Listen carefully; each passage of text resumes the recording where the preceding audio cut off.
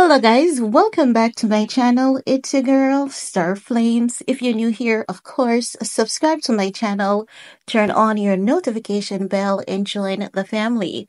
So guys, as you know, it is a season of exposure, unfolding, taking down the evil, exposing the evil, dismantling the evil, and all of that. And I have to say, Ye is trending again over on TikTok because yeah was right is once again a slogan. It is a popular saying now in the social media streets because, like hell, everything that Ye predicted came to pass, and the fall of Hollywood and the evil in Hollywood was also one of Ye's prediction. Ye told Corey, "You're gonna go down. God is gonna get you and all the evil that you're doing." And this is what is going viral at the moment. And it's not allegedly because there's evidence there. Also, there's another tweet wherein Ye accused Corey Gamble of stealing from him to give to this other producer guy. I've lost that image, but I have the one wherein he told Corey, "You're gonna go down.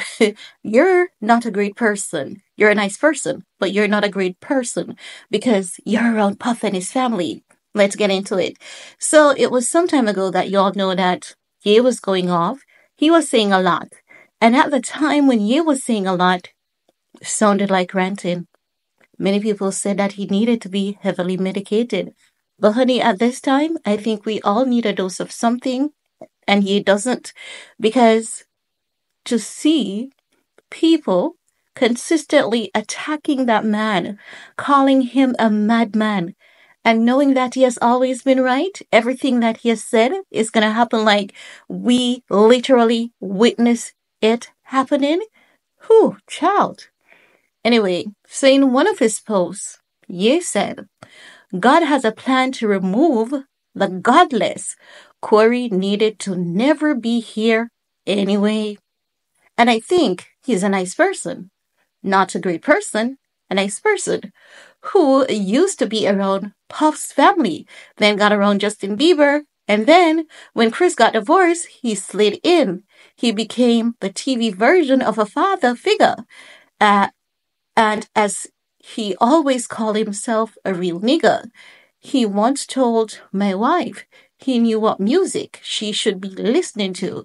So when I see him a week later, I had him removed from my daughter's birthday party. So basically, he was calling him out for his mind control, wanting to control Kim, tell Kim what to do. Now, he said that he had Corey removed from his daughter's birthday party because he doesn't want that kind of man around his daughter. Now, Ye further stated that we still never met his family, and I guess we never will. He got my wife linked with the liberals in a deep way. That was his job for some reason. I always felt he worked for DuPont or some organization in that pedigree. Now he's off to his next mission. His job is done. He's not messy enough to do something like this.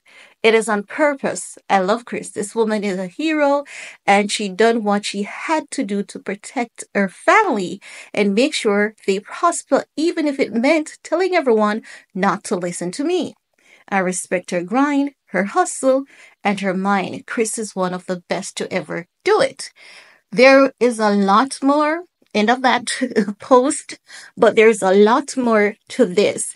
And when Ye said that Chris did what she had to do to protect her family, he's talking about the secrets. There's so many we all have secrets, right? So basically, he's just talking about the things that she had to do. Might be shady, might be a bit illegal, but she did it to protect her family and get her to the point of wealth and status that they wanted to be at. And he's just calling out Corey Gamble because he's telling Corey, God is going to take you all down. There's so many other post comments where he spoke about the fall of Hollywood, where he spoke about the evil will be exposed in Hollywood, and these people, manipulating people, controlling people, and it's not right. That's not how God wanted us to live. So he spoke about all of these things, and it's coming back full circle because, like, the man word has came to pass. So at this point, he's trending. At this point, Corey Gamble is trending too because they're asking so many questions about Corey Gamble. For example, they want to know why is it that Corey Gamble was on the scene when the coroner arrived after Kim Porter was found dead? Why is it that Corey Gamble was in Justin Bieber's midst, then Diddy, then Jay-Z?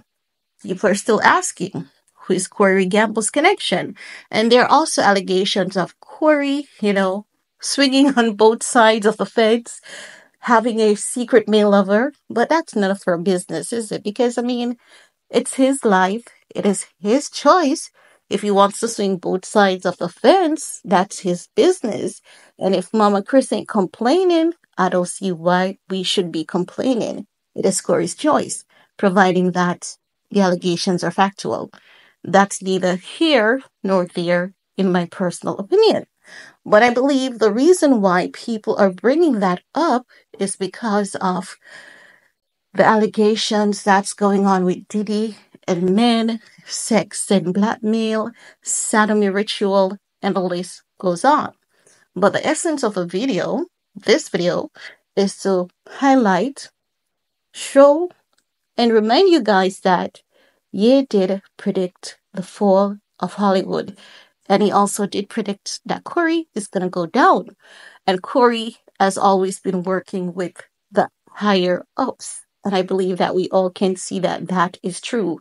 I don't think it's even half true. I think it is full blown facts at this time. He could also potentially be a Fed. Who knows? Because he also called him a Fed once. But guys, I want to hear from you though. What are your thoughts? Because when I tell you that shit is getting weird, shit is getting weird. And that's all I have to say about that. See you guys later. Peace.